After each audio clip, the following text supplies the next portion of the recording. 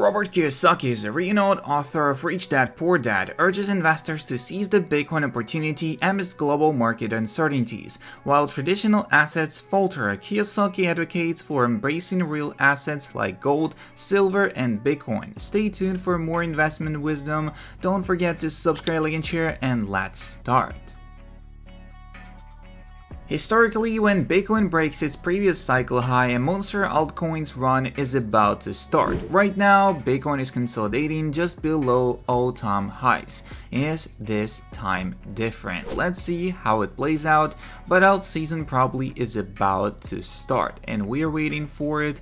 As far as it happens, it will be pretty cool. I'm kind of seeing Bitcoin heading into a classical reaccumulation triangle over this next period. We scooped up the bottom of the deep as we discussed ahead of the fact, but also we anticipated a chop to follow.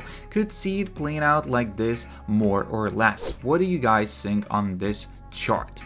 Update on altcoins. The monthly super trend has turned green. Bitcoin's dominance is facing resistance, signaling it's time for significant money flow into small, mid, and large cap altcoins. We're waiting for it, as well as not many altcoins still pumped up, and we're still looking at some AI altcoins pumping up, while everything else is kinda low on the price.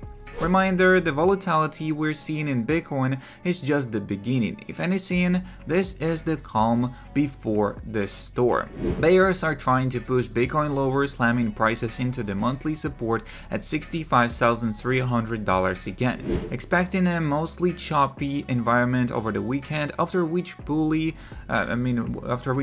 try to reclaim of 69,000 once more. Holding monthly support is a key.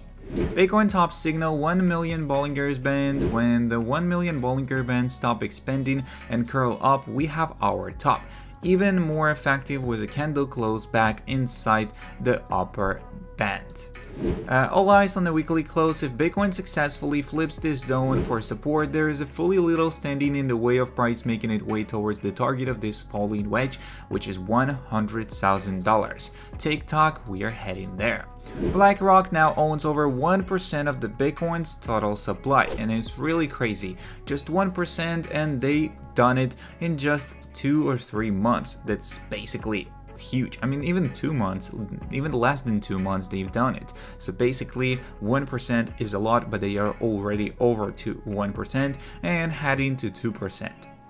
During Bitcoin correction, it's common to shift to focus on the lower time frame charts, but be careful not to lose sight of the bigger picture. The weekly chart looks primed to take off. Don't get shaken out by LTF noise.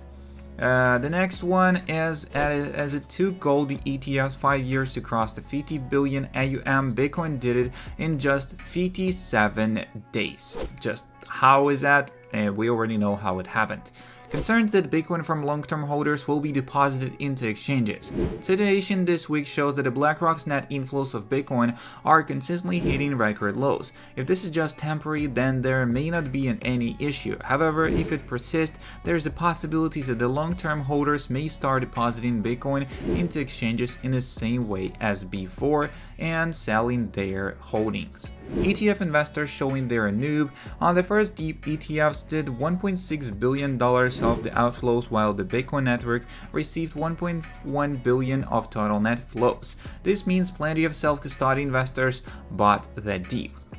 Good morning, fam. The war of Bitcoin spot ETFs was predicted to end with 3 to 4 funds remaining alive. What are these four funds by your prediction? And here we could see basically on this small GIF of what are those right there. So this is BlackRock, Cybit, Fidelity's ARK, and Bitwise, I guess, or it's something else. I don't remember. It's probably B2B. So that's what we see right there. Don't miss the bull run in the rest of 2024. Bitcoin has had its well-structured pattern in history. Bull run is basically coming. distinct opinion on Bitcoin with Kiyosaki and Peter Schiff. In recent discussions about the investment strategies, two well-known figures have offered contrasting perspectives on Bitcoin and how investors should approach it. Robert Kiyosaki, famous for his bestseller Rich Dad Poor Dad book, and Peter Schiff, a well-known advocate for gold, offer contrasting opinions highlighting the opportunities and challenges facing cryptocurrency investors. Kiyosaki on Bitcoin versus Schiff on Bitcoin ETFs. Robert Kiyosaki, the author who brought us Rich Dad Poor Dad, is telling us to jump on the Bitcoin train while we can. He's basically saying if you got the cash, grab as much Bitcoin as you can. Why? Well, he's looking at what's happening in China and around the world and seeing that now might not be the best time to put your money in traditional stuff like stocks and bonds. Instead, he is all about the real assets like gold, silver, and especially Bitcoin. Simply, according to Kiyosaki, this is not the time to invest in traditional assets like stocks and bonds, but rather to focus on tangible assets such as gold, silver, and increasingly favored Bitcoin. On the other hand, Peter Schiff, an important gold advocate and economist, has raised the concerns about the limitations of owning Bitcoin through the exchange-traded funds, as Schiff highlighted the issue of liquidity limitations during the non-trading hours, emphasizing the frustration of being unable to trade during the market crashes or significant price movements. And he says that Schiff warnings also extended the vulnerability of Bitcoin ETFs to risky trading behavior, which could worsen market volatility. So the importance of self-custody. But here where it gets interesting. People who love Bitcoin are saying, hey, why not just hold on to your own Bitcoin instead of through an ETF? It's like keeping your cash in your own pocket instead of depending on a bank. You have more control, especially when things get wild in the markets. Chief criticism of Bitcoin ETFs has sparked discussions about the importance of self-custody in the cryptocurrency space, as many Bitcoin supporters argue that owning Bitcoin directly without depending on third-party custodians like ETFs provides greater control and security. James Seyfarth, an ETF analyst, acknowledges that liquidity challenges are not unique to Bitcoin ETFs but apply across the various asset classes. This highlights a broader issue in the ETF market rather than a specific flaw with Bitcoin. Simon Dixon, CEO of Bank to the Future, emphasizes the convenience and control of self-custody, especially compared to traditional assets like physical gold, as he suggests that owning the Bitcoin directly is simpler and more accessible for investors. Bryce Clark, an entrepreneur, echoes Dixon's sentiment, advising investors to take charge of their Bitcoin assets and avoid trusting intermediaries like ETFs.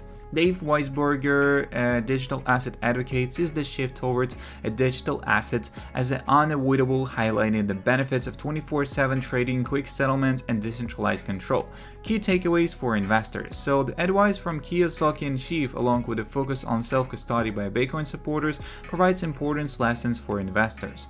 Bitcoin is a digital gold. Risks of Bitcoin ETFs. Schiff stress the importance of understanding the risk associated with ETFs, particularly is volatile markets, the self-custody and control. The call for self-custody resonates with investors looking to have direct control over their cryptocurrencies holdings, emphasizing security and independence.